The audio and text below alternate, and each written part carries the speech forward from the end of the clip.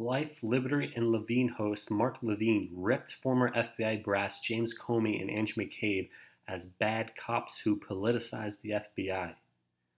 Levin said as a former top member of the Justice Department staff during the Reagan administration, he could tell a politicized firing from a legitimate one.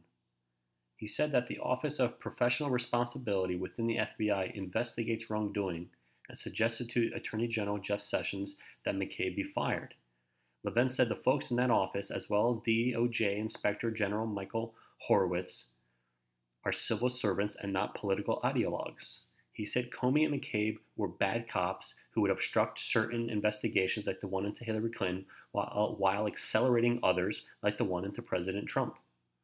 Levin also said that in the time since McCabe stepped down, new FBI Director Christopher Wray must be in the Witness Protection Program.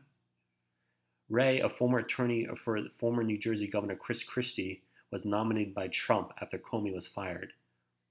Levin added that jerks within the Obama administration with spotty records of their own should be the last ones to criticize the Trump administration's decision to fire McCabe.